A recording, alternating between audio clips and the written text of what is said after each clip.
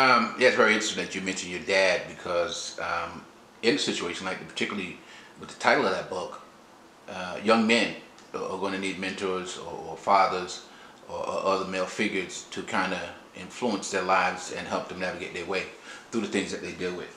Now, what has been some of the response that you've gotten from readers concerning the book? It's crazy because with the title, My Own Worse N.E.A, Black Man's American Story, you would really think a lot of people from other demographics would run away from it, but it has not been necessarily true.